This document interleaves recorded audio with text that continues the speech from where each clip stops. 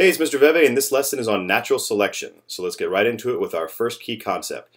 Populations, not individuals, evolve through the process of natural selection. So we're talking entire populations, groups of the same species, not just individuals. So you're not going to see the process of evolution take place within one individual's lifetime. It happens over many generations within a population. So let's talk about what natural selection is. Let's remind ourselves. It's survival of the fittest. It's a process by which individuals that are better suited to their environment survive and reproduce. So who is the fittest in this case? So in evolutionary terms, we say fitness is the organism's ability to reproduce better than others. So basically, whoever survives and has the most offspring is the most fit. So that may be because that organism has a trait that is better suited to its environment and its survival, and that one actually survives a little bit longer and has more of a chance to reproduce and pass those genetic traits on to its offspring.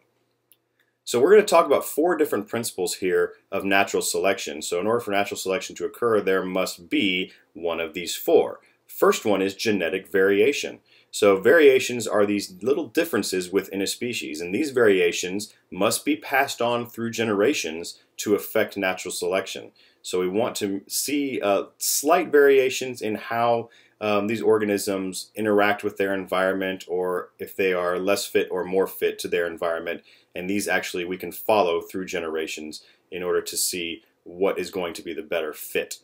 The next thing is overproduction of offspring. So many species produce more offspring than can actually survive, and a great example of this is sea turtles. They may lay hundreds and hundreds of eggs, and maybe only 2 or 3 of those eggs turns into an adult sea turtle, because either the eggs don't hatch or they don't survive the trip from the nest to the ocean, or they get eaten before they can actually produce offspring.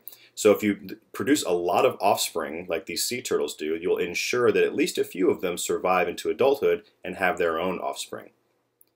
So the next one is struggle for survival or adaptation. So offspring have to compete for limited resources. So you think about these offspring within the same population, and sometimes one of the offspring will have a certain variation that allows them to survive just a little bit better than their sibling maybe, and so they are more likely to survive because of that adaptation, and therefore they're going to pass that along to the next generation because they will survive long enough to reproduce.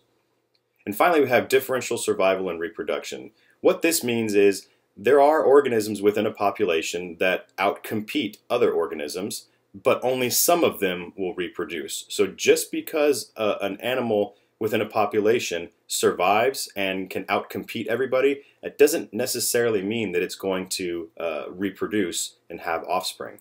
So that's the whole idea right here. So now we're going to look at a couple of natural selection examples. We're going to look at camouflage, number 1, and we're going to look at mimicry, number 2. So first, a great example of camouflage is the peppered moth. So before the Industrial Revolution happened, you had trees in the area that were very grayish looking bark, and you had moths that were black, and this was not a good thing for them. So what happened was the moths were trying to become a little bit more camouflage, so they would actually turn a little bit gray in order to blend in with that bark. So you can see in the left-hand side, if you look very, very closely, over time you had the moths that turned gray. So you can see one on the left-hand side. The black moths were then eaten because they were not suited for that environment. What happened is during the Industrial Revolution, lots of factories, lots of smoke and ash and soot and stuff being thrown into the atmosphere, and it actually turned the bark of these trees where these moths lived a very, very dark, ashy, sooty color.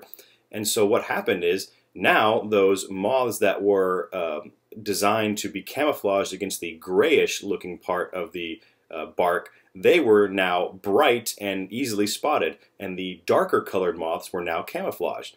So they were the ones that survived in order to pass on their genes. So this is a great example of how the environment can change and a certain organism is no longer fit to survive. The next one is about mimicry, and this is just the viceroy versus the monarch butterfly. So monarch butterflies, the ones on the right, are actually quite poisonous for organisms when they eat them. And what the viceroy butterfly did, which is not poisonous, is it started evolving to look like the monarch butterfly, because what happened was organisms would not eat it if it resembled a poisonous butterfly. So that's how it survived long enough, by mimicking a poisonous butterfly. So it's something there that actually helps it survive and survive to reproduce and pass that trait on to further generations.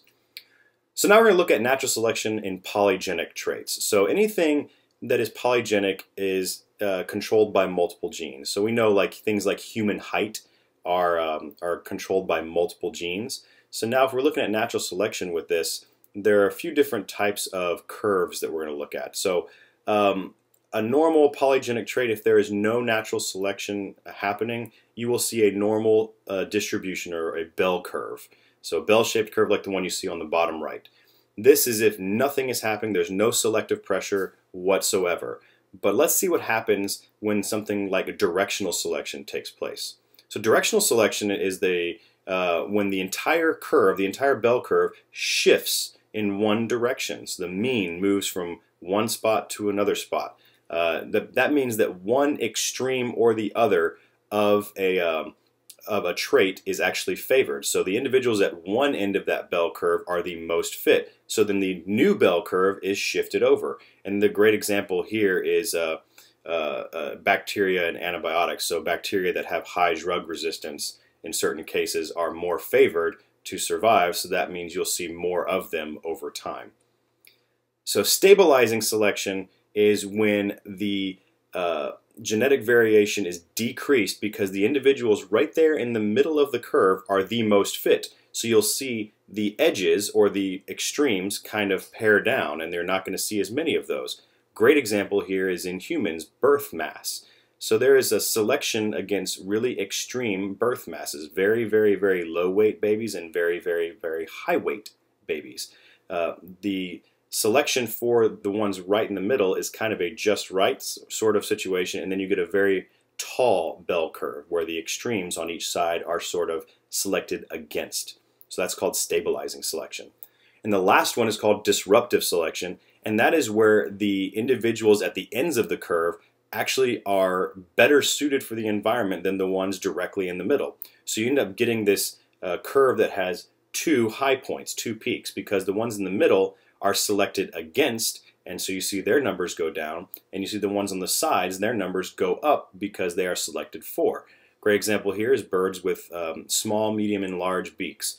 Now, there's no need for medium beaks in this situation, so perhaps only the ones with small and large beaks are selected for because of the different food sources that are available to them.